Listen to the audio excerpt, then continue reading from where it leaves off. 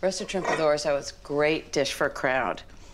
Best part of it is, the longer it sits, the better it gets. So the first thing I'm gonna do is roast some shrimp. A little olive oil, salt and pepper. It's actually a surprising way to cook shrimp on a sheet pan in the oven. I just find it really gives it more flavor. That's 2 pounds of shrimp, it's about 32 shrimp. Okay, into the oven, high temperature, 400 degrees, for exactly 6 minutes, and they're gonna be really delicious and succulent.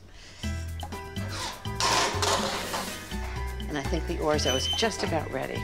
So I cooked 3/4 pound of orzo in boiling salted water with a splash of olive oil. Good and hot. Whoa. Okay, that's drained. This is gonna go right into the big bowl. So the lemon vinaigrette, the first thing I need is 1/2 cup of freshly squeezed lemon juice. And 1/2 cup of olive oil. 2 teaspoons of salt. 1 teaspoon of pepper. Just gonna whisk it all together.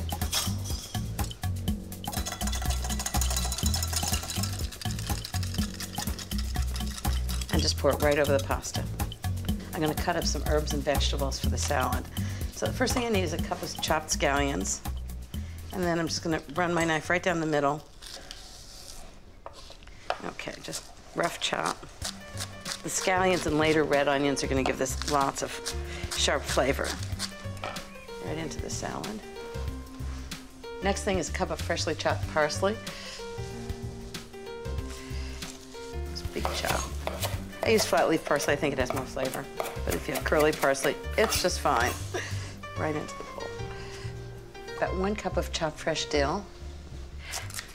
So I'm gonna chop it roughly. You know, it's really important to use fresh herbs, especially when it's in a salad like this. But if you have some left over and you want to chop it up, just put it in little containers, freeze it, and then just defrost it when you need it. Okay, 1 cup of dill right into the salad. Next thing is cucumbers. So just right down the middle. And just do cubes right into the salad. I'm just gonna put 1/2 cup of diced red onion into it. Just wanted to flavor the salad. Okay, the next thing is the shrimp. I think they're perfectly cooled.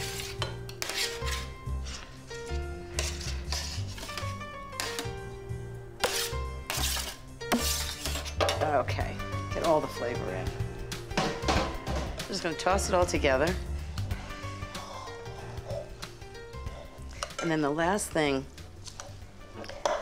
is one of my favorite ingredients, good feta. And just put it in as gently as possible so it doesn't get all broken up. Toss it in. It's perfect for sitting on the dock, watching the boats, contemplating life.